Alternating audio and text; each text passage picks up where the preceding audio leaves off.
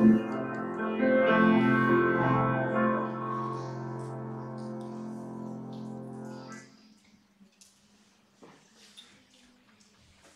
time we'll have children's church dismissed. Also on the front foyer, I do have the work list that I told you I would have next week.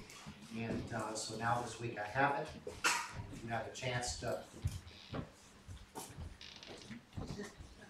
There we go, get the mic on right.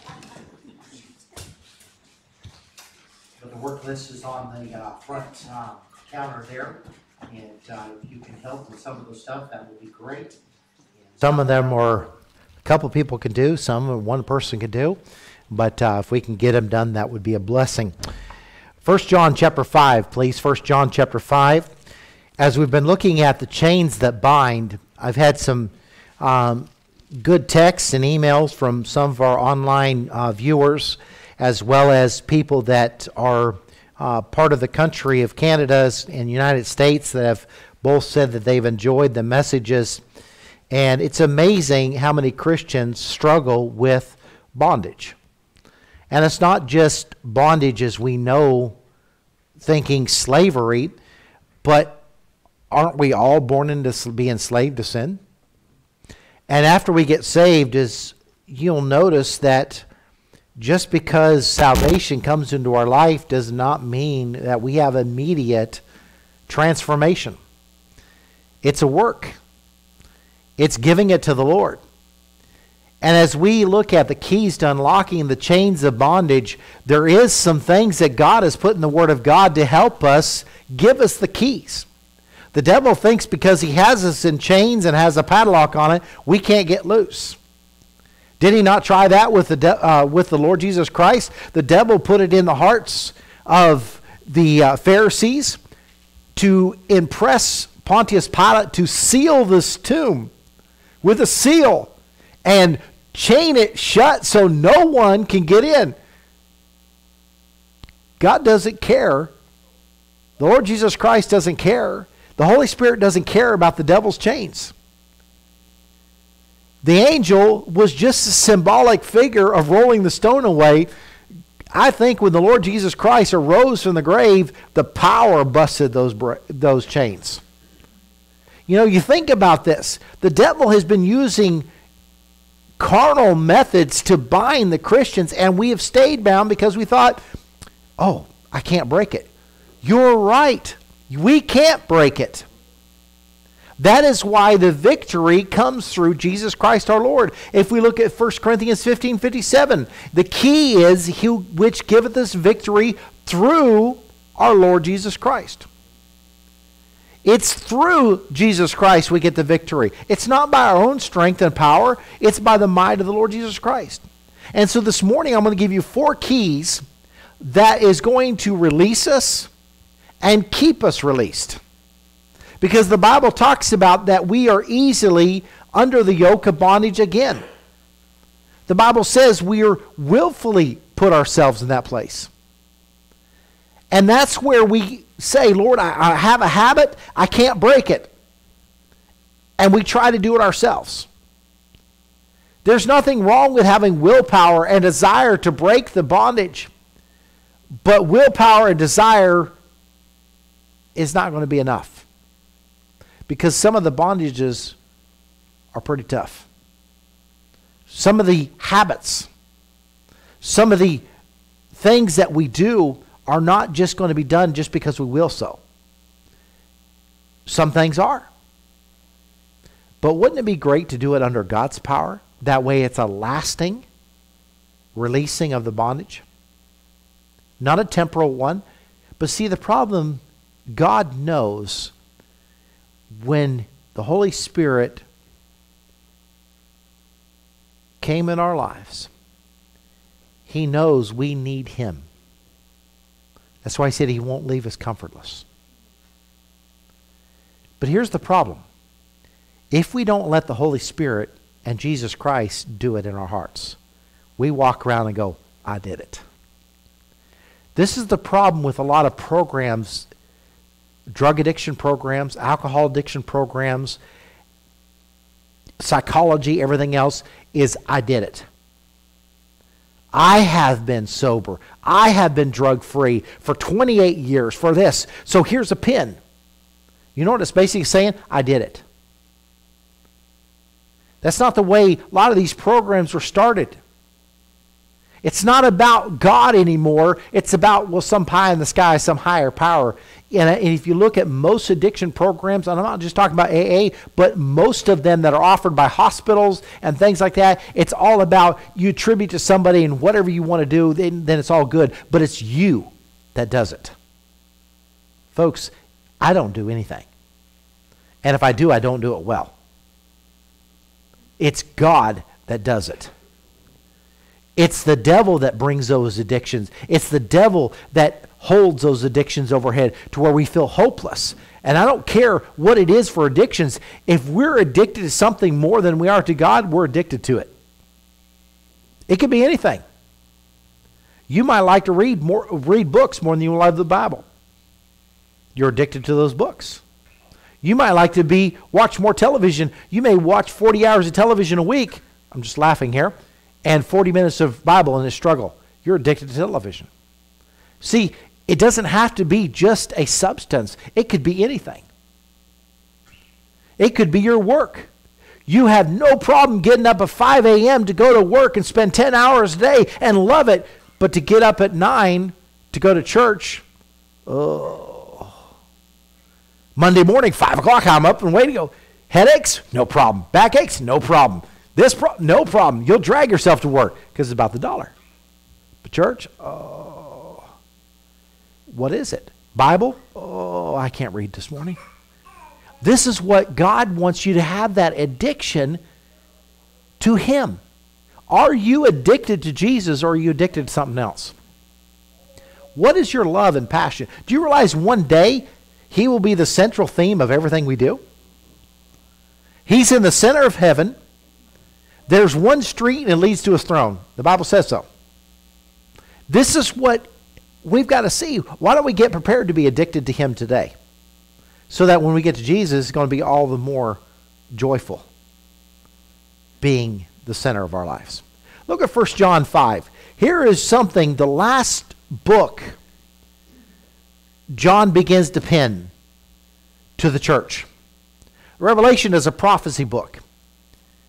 1 John, 2 John, 3 John. Remember, these were all one book. They were later in the 1400s and 1500s, but in chapter divisions. And 1st, 2nd John. These were all the letters of John.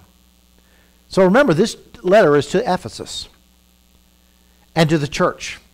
And he's writing about something that they all struggle with. And he says in 1 John 5, whosoever believeth that Jesus Christ, that Jesus is the Christ, is born of God, and everyone that loveth Him, that beget, loveth Him also that is begotten of Him. By this we know that we love the children of God, when we love God and keep His commandments. For this is the love of God, that we keep His commandments, and His commandments are not grievous. For whatsoever is born of God overcometh the world, and this is the victory that overcometh the world, even our faith. Who is he that overcometh the world? But he that believeth that Jesus is the Son of God. This is he that came by water and blood, even Jesus Christ, not by water only, but by water and blood. It is the Spirit that beareth witness, because the Spirit is truth. Let's pray this morning. Heavenly Father, thank you for the privilege of being able to preach out of our copy of God's Word. And Lord, as the Word is preached, would you work in our hearts to give us that victory over those habits that have so long ensnared us. Those snares that trip us up. The devil who binds us. This morning, give us those keys that we need to unlock the chains that have spiritually held us down for all these years. Lord, if there's one that's never turned the lock of salvation and been released from being a child of the devil to be adopted into the family of God, let this morning be they see clearly what salvation is. In Jesus' precious name, amen.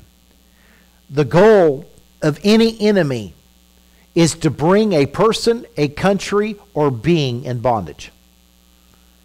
You look at history as a history buff, every conquering country brings their conquered country into bondage, do they not?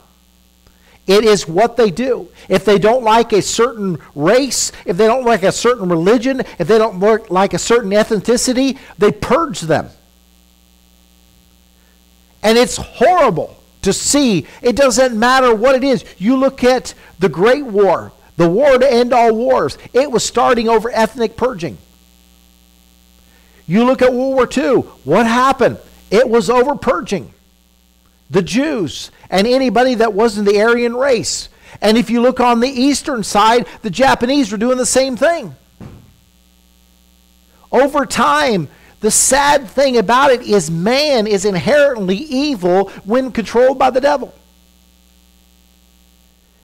The devil controls men to do great things. And when they're his child, they do his bidding. But you think about, oh, we're allies. We did better. No, we did some atrocities we shouldn't be done. Just because we're on the good side doesn't mean, why? People are all, until they accept Christ, controlled by the devil. This is where bondage has been. And folks, today's buzzword, once again, they're bringing up the past of nations. And yes, slavery was a scourge, but guess what? What about the children of Israel who were in slavery for 400 years? Who had their firstborn sons fed to the crocodiles? No one's standing up for Israel, are they? No one's punishing Egypt for them doing all the things. What about all the ethnic cleansings that's been going on in the Middle East and Africa for millenniums? And it's still not over. How many countries in Africa are persecuting Christians and no one is saying a word? I was reading Voice of the Martyrs the other day. The top 5 countries for slavery today in 2020 are in Africa. Why aren't we saying anything? There are brothers and sisters in Christ being persecuted because they believe in Jesus Christ. But see, bondage is around. Why? The devil wants to put people in bondage. And he knows that if the gospel of Jesus Christ is preached and is taught, that it will bring freedom. And he wants to stamp it out. Tonight, I want to encourage you, if you can be here tonight, I'm going to preach on the doctrine of the church, but defining the church. I read an interesting article about how the devil used Constantine to issue in AD 313 the Edict of Toleration of Religion. And since then, the church has become diluted with toleration. And before then, the church was a powerful, motivating influence in shaping the world into becoming a Christ-like image. And look at it today. And you know what brings about great evangelism? Persecution. I was reading about some of the African countries that the Christians are being persecuted. They're meeting everywhere. You read about North Korea. You read about China. You read about Iran. You read about, guess of all places, Egypt, Saudi Arabia, where Christendom is martyrdom.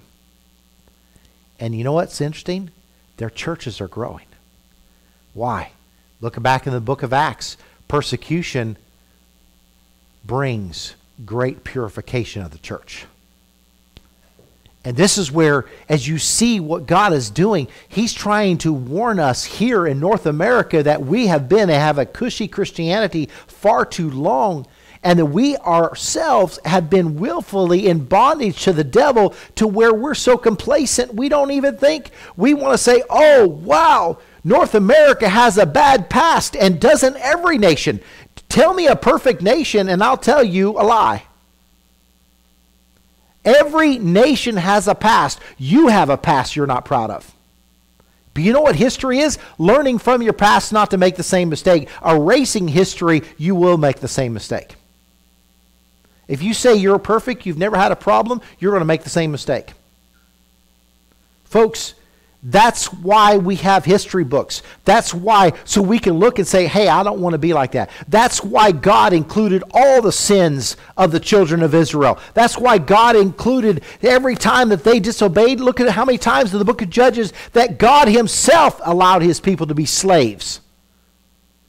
To be able to say, hey, we need God. God is the only deliverer of those in bondage. Amen?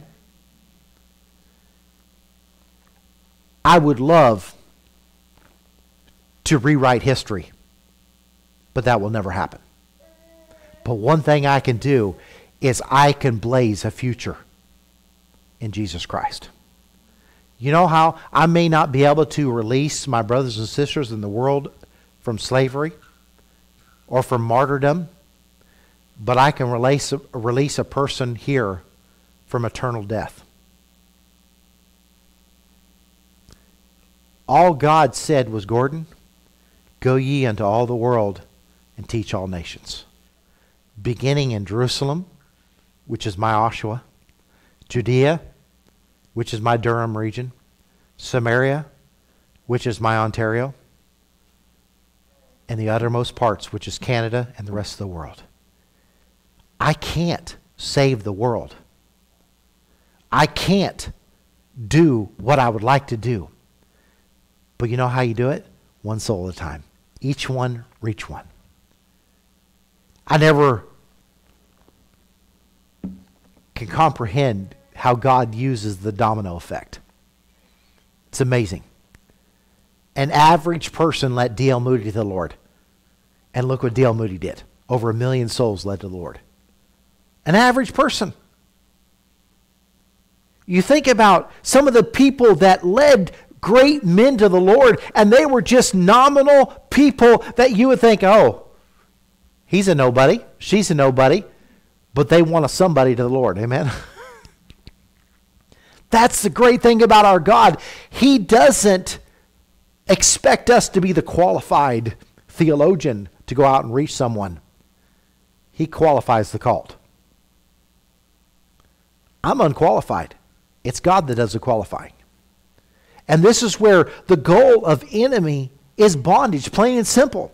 No matter how much we fight, he fights harder to snare us. The devil does not change tactics. He uses deception. From the very beginning of time, he deceived Eve. What is he doing today? He's deceiving us. That's his greatest deception. He makes sin look pleasurable. He makes things look, oh, no one will ever know. Everything you see about the devil comes back to one word, deception. Amen? He's good at deception. He's a liar. A lie is a deception. You can say, well, he's this. He's a deceiver. The Bible says he's a deceiver of the brethren. This is where we got to realize, if it looks too good to be true, let me tell you something. It is. He's deceiving you. And when he says that God doesn't care, he's deceiving you. When he says you don't have time for this, he's deceiving you. Every time we see the devil working, you can look at one word in that working. Deception. And deception brings us into bondage. Just one. Remember when we were all teenagers? Some kid comes to us and says, just one puff. Just one drink. Just one night with a woman. Just one night here. One night there. Do this. Do that. Do this. Just one. Isn't that how it always starts? And that one turns to two, and two turns to 100, and 100 turns... We're snared. But he makes it sound, oh, are you a sissy or something? Come on. Real men, real women. You know, he does that with deception. But what he doesn't show you is what happens after the deception. Sin enters in. As it said, whereas by one man sin entered in. He didn't show Eve what would happen, did he? She had no idea about the physical death. She had no idea about the childbearing. He had no idea about working. He worked, and it was great. He was the carekeeper of the garden. But after the garden, work was not as fun as it was in the garden. That was the curse. The bondage is written about all through Scripture, from the children of Israel to the child of God. This whole book is filled with bondage. There is not a story that goes by that does not have a bondage scene in it. And here's what it says. Then, but, hereafter, therefore. Great words like that, and then it shows you the bondage breaker. Amen. There's some hopeless stories in here, but if you keep reading, you'll show the victory of Jesus Christ in them. Time and time again, the children of Israel, Jonah, Hosea, Jeremiah, Isaiah, Peter. You look at it, time, God gives hopelessness, and then he shares the great hope. This is why this book scares the devil so much. This is why he tries to rewrite it. This is why he tries to erase it, eradicate it, and everything else, because he knows this is the key to breaking the spiritual bondage of man. I may never be able to break the physical bondage of many of our brothers and sisters, no matter what nationality they are. They're in bondage in this world for being Christians. But they're free indeed already. I've read so many stories of communist China, communist Russia, of pastors, laymen that were put in gulags, sweat camps, things that were atrocities you can't even imagine, and they are happy. How can you be happy? One pastor in Russia, I remember in the 1970s, put the entire Bible to memory and his psalm book, because he kept being arrested and put in there. So his goal was 1 year was to memorize the Bible, and that's all he did. They put him in Siberia. They put him in an iron box and stripped him of his clothes because they thought his clothes had the writing of the Scriptures in it. And they gave him a blanket of their choice and no other clothes. Siberia is not a warm place. And they tried to freeze him to death, and he would speak. He had such a commanding voice that in that hollow of the winter it would echo. And he would preach and read the Bible, and he would quote and he would sing his psalms because he committed to memory, and they couldn't figure out who is giving him the Bible. And he kept on preaching. Many came to the Lord, including many of the guards. And he says, the only way you can stop me from speaking is kill me. But the problem was, the guards were afraid of him because he had the power of God upon him. And after the 1980s, when he was finally released, after 15 years in a Siberian gulag, he was able to stand freely after the communism per se fell. It's still around. And he was able to stand in his church and preach openly. And many people came forward and said, because of you, because of your witness, I'm a child of God.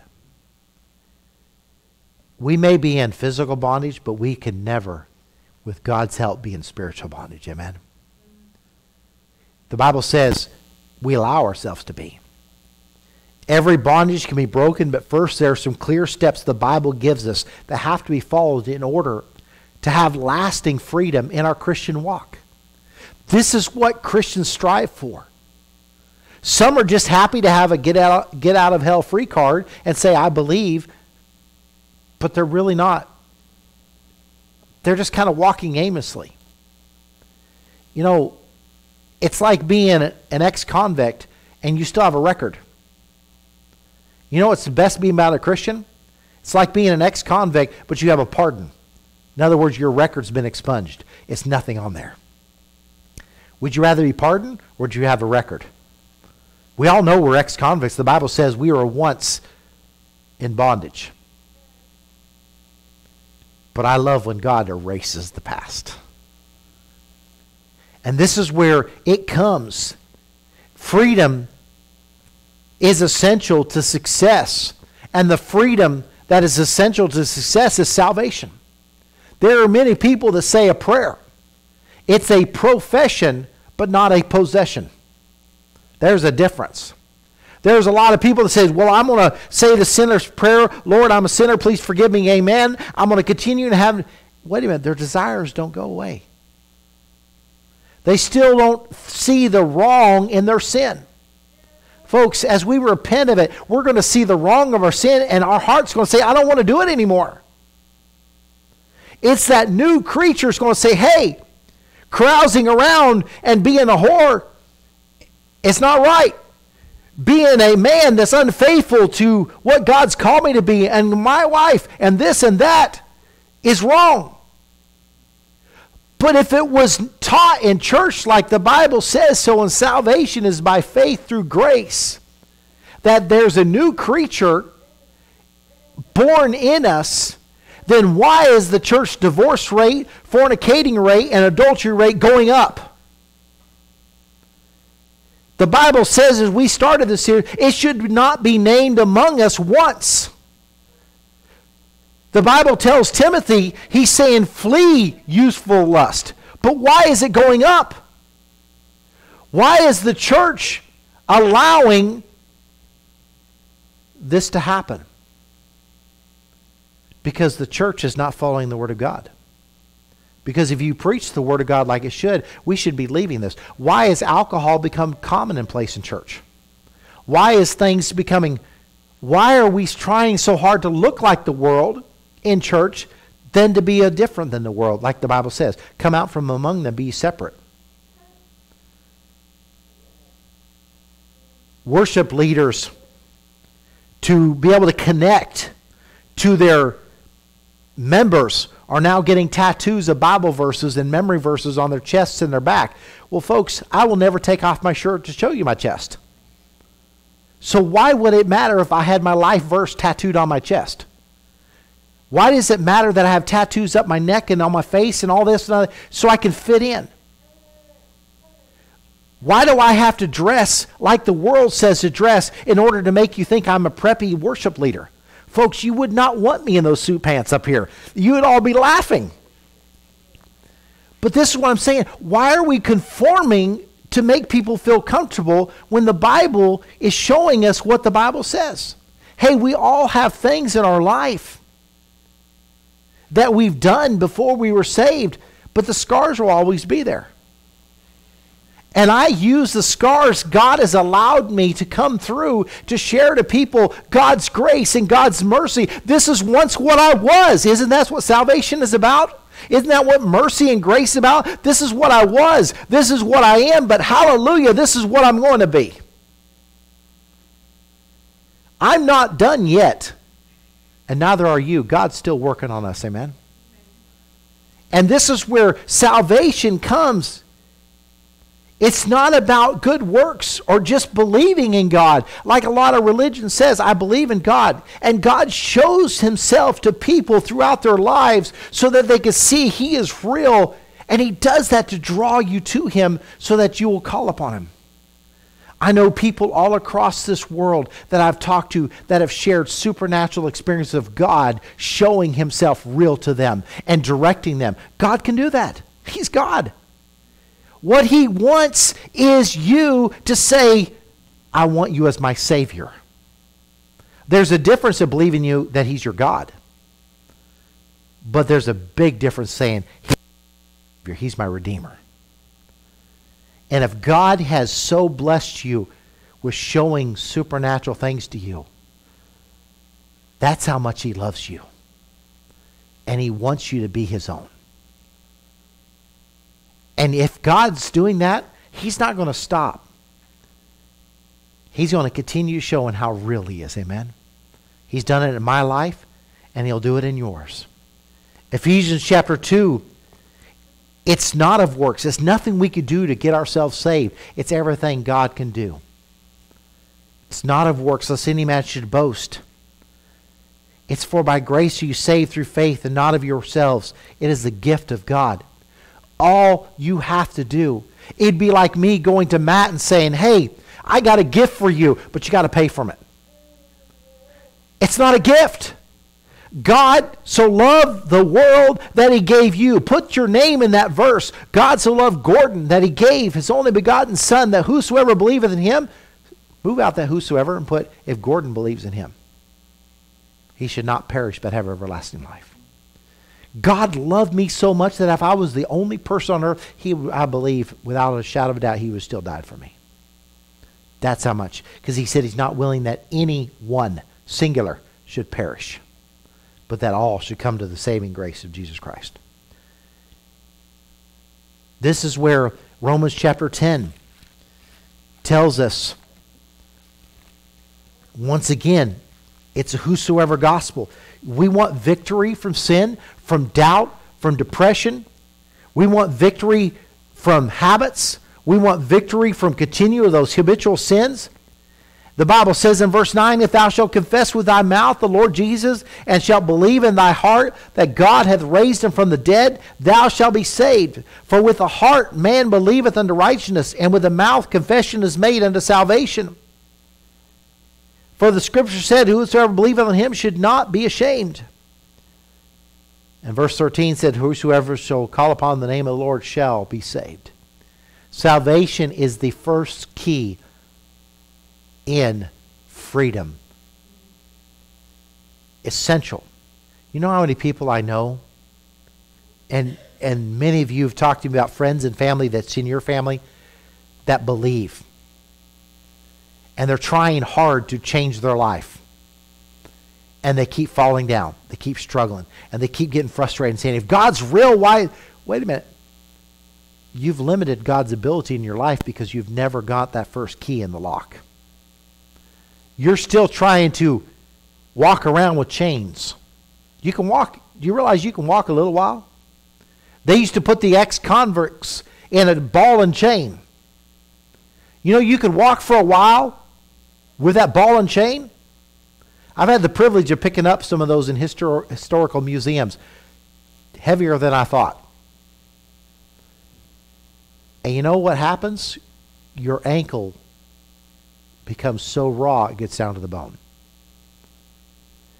Because you can walk, but you're dragging it. And pretty soon, as many of you guys know, ladies and men, we don't have a lot of meat around our ankles. And after a while, it gets wore out. Oh, sure, you can carry it, but can you carry 10, 20 pounds for a while? You can't move very far when you're in bondage. You can move. Oh, the devil doesn't mind if you turn over a new leaf. Devil doesn't mind if you become a new person. Just not a Christian. There's a difference.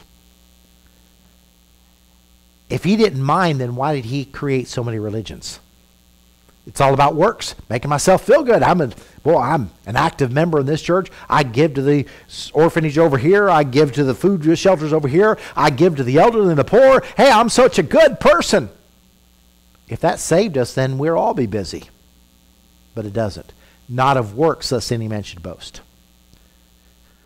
Acts chapter 2. If you look at the verse key, verse 41, and they that gladly received his word were baptized, and the same day there were added unto them about 3,000 souls.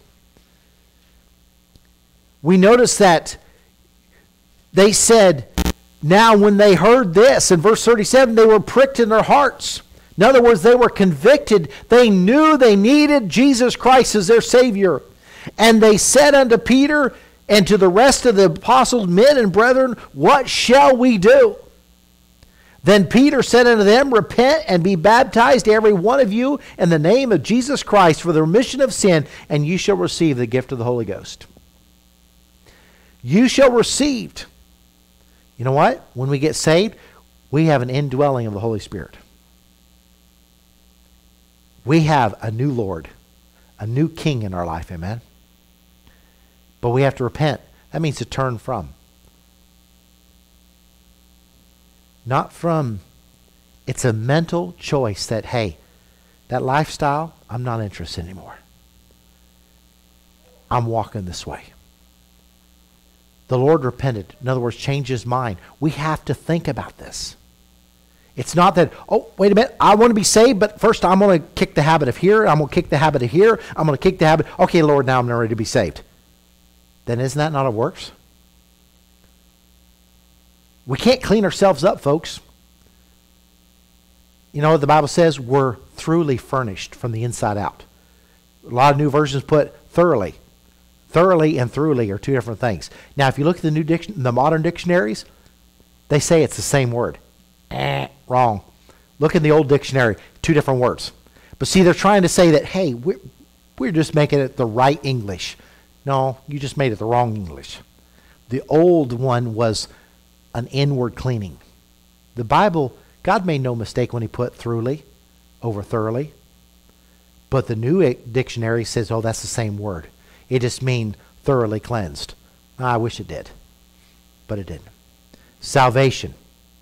Real salvation will bring a real change, amen, and a strong desire to please God and to do his word. When people make excuses why they don't want to do God's word, I wonder if they ever had real salvation. Second of all, the second key is very important today. And we'll end on this one because these keys are understanding. They're simultaneously to be used for lasting victory. I wish that after the key of salvation, we never had need of the other ones. But that's not how God works. Isn't our walk in Christ a gradual walk? Is it step by step? Inch by inch? If it was so, then I'd be saved and I'd be going to heaven. I'd be skipping the middle part. Wouldn't we all like that? But that's not how it works. God has you here for a purpose. You are a witness. You are a light that so shines so that others can see Christ. God says here, salvation is not the only thing for victory. We, like the priest of old, we go from the altar. When you look at the tabernacle, you will notice that it was a rectangular building with one gate. And that gate led you to the altar of sacrifice. And that altar of sacrifice led you right into the Holy of Holies, right? Wrong. It led you to the brazen laver. New Testament, the Word of God is called the water a lot. Washing of the regeneration of the water. This is our soap and water, folks. To get off the dirt and filth of sin. How shall a young man cleanse his way? The Bible says, by taking heed to the law thereof. Hide the word of God in your heart, the Bible says. Why? That I might not sin against thee. This is our soap and water.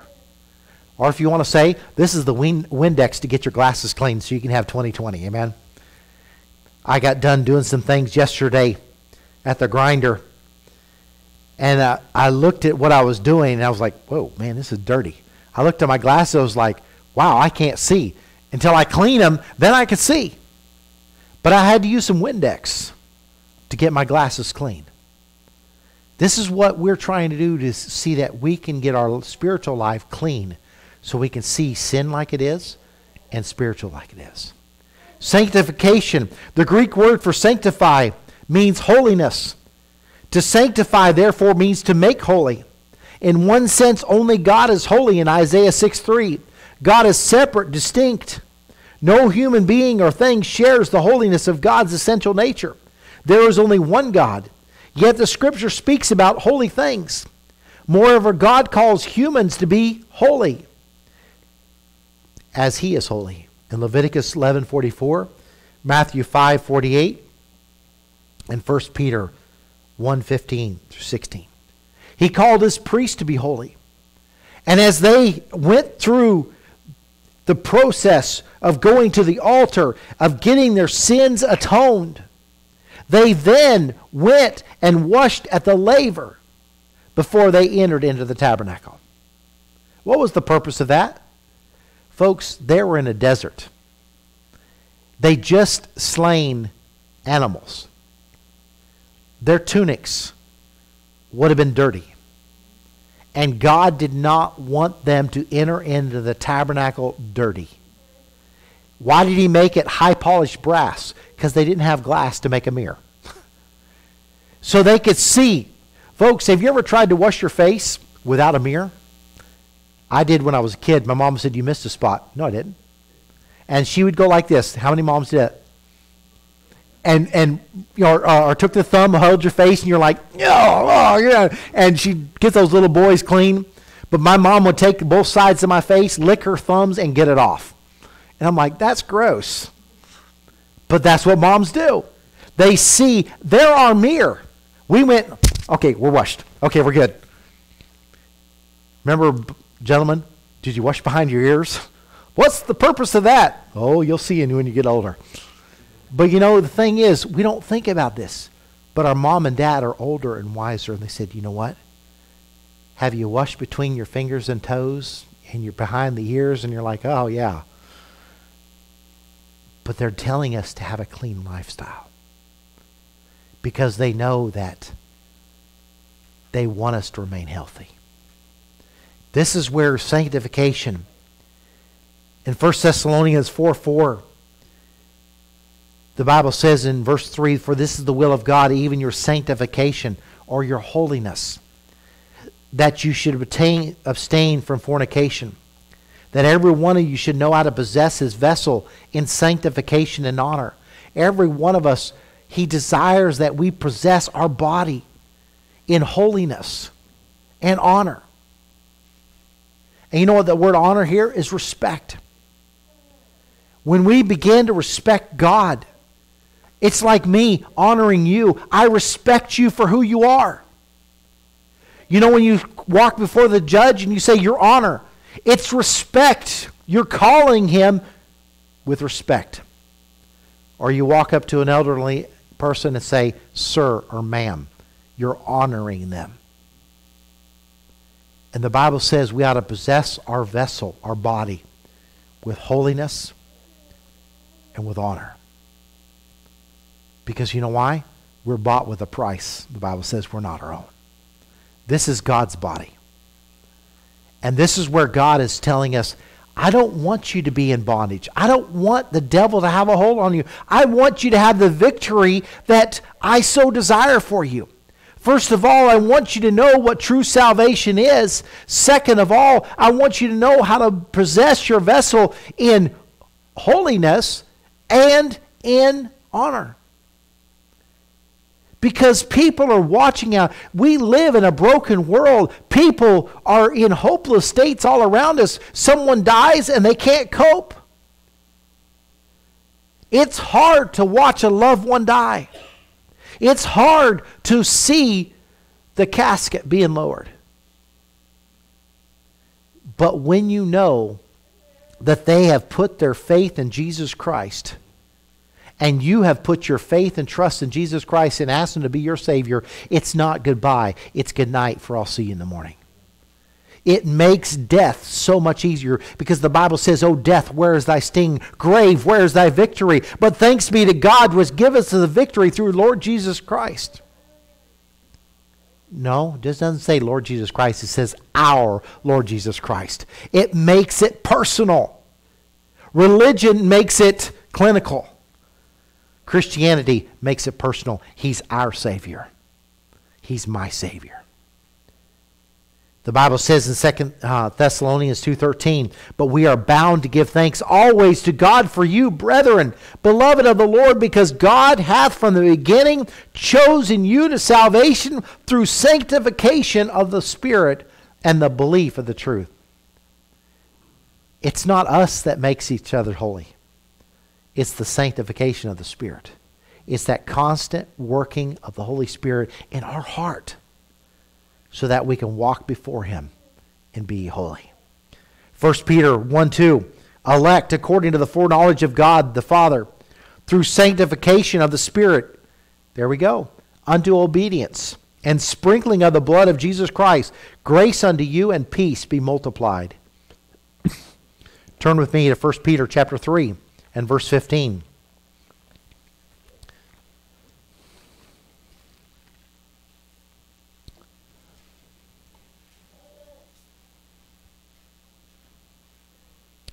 The Bible says, "But sanctify the Lord God in your hearts, and be ready always to give an answer to every man that asks you the reason of the hope that is in you with meekness and fear."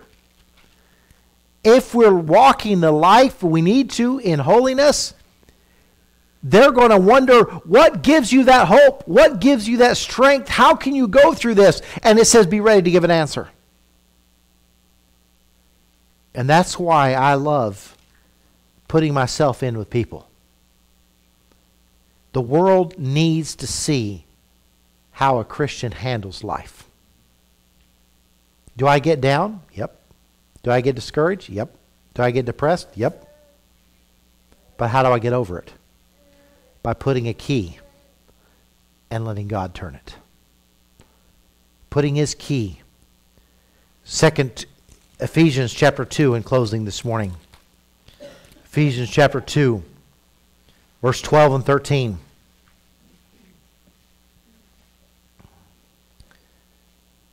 Salvation and sanctification are two essential keys for great victory. Look in verse 12. That at the time you were without Christ, being aliens from the commonwealth of Israel, and strangers from the covenants of promise, having no hope, and without God in the world. But now in Christ Jesus, ye who sometimes were far off are made nigh by the blood of Christ. Notice the next verse. For He is our peace, who hath made both one, and hath broken down the middle wall of partition between us, having abolished in His flesh the enmity, even the law of commandments contained in ordinances, for to make in Himself of twain one, new man, so making peace. Breaking down the wall. I can still remember watching on TV as the West Germans and the East Germans got on that Berlin Wall and swung with all their might to take down that partition that has separated their country for many years. Man, you felt excitement for them. The East Germans who had been in bondage, who had suffered starvation and horrendous things. The West Germans who were prosperous, they were not worried about their East, their West. They were Germans.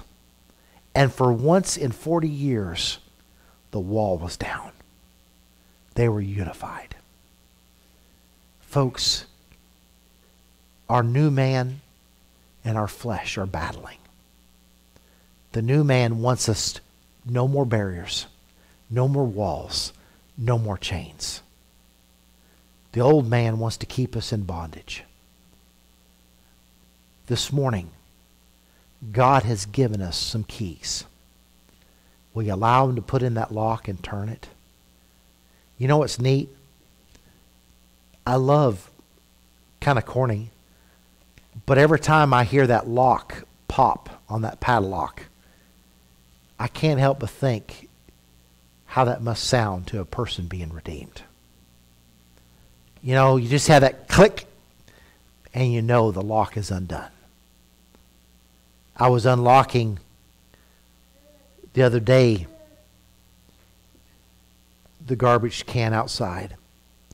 One lock would not go. The garbage driver turned the lock up, and guess what happened? Water and ice got in there. So I reached in the car and got a lighter and lit it for a while and heated it. Put the key in there, turned it.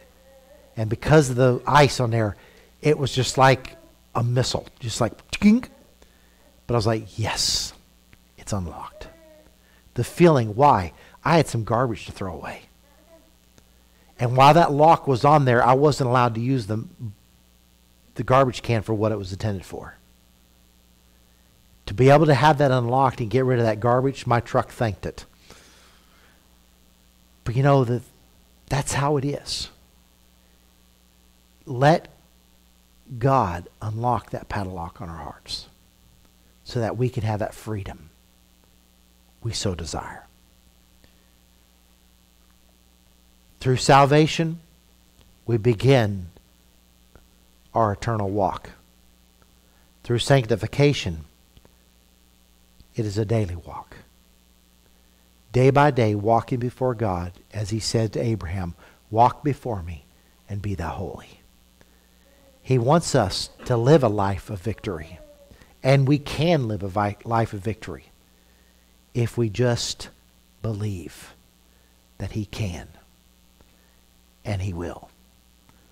Don't doubt what God can't do, because there's nothing he can't do. I can do all things through Christ which strengtheneth me, the Bible says. And if one could say that like Paul, he said it with affirmation to the church of Philippi, I can do it. If I can do it, you can do it. That's why he tells the Romans, follow me as I follow Christ.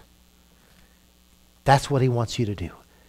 Lead people to the freedom in Jesus Christ. If you don't know Jesus Christ, your personal Savior today, please reach out to me after service. I'll be glad to take the Word of God and show you how you can have eternal freedom. If you're struggling with things and the Lord's dealing with your heart this morning, let God work. He wants to work in your heart. Let him give you those keys to release the bondage of the devil in your life. He wants you to know what it means to be free. As the Bible says, free indeed. Amen. We allow Christ to release the bondage of the devil in your life. Let's pray this morning. Heavenly Father, work in hearts this morning. You know the hearts that are in bondage, from mine to each one in the pew and each of those online. Lord, if we're struggling with things that are holding us back, weighing us down from soaring to the heights that you so want us to be. As the Bible says, that in the ages to come, he might show the exceeding riches of his grace and the kindness toward us. Lord, you have great things planned for each one of us. Lord, if something is hindering us from getting there today, let this be the day we take the key you give us and unlock that lock, that we may be able to walk in the freedom and liberty wherewith you bought us from. Have your will and way in our hearts, Lord. If there's one that's lost and undone, that has never turned that key and released permanent hold of the devil on their life, let this be the morning. Lord, we ask you that you would just lead, guide, and direct. In Jesus' precious name, amen. Every head bowed.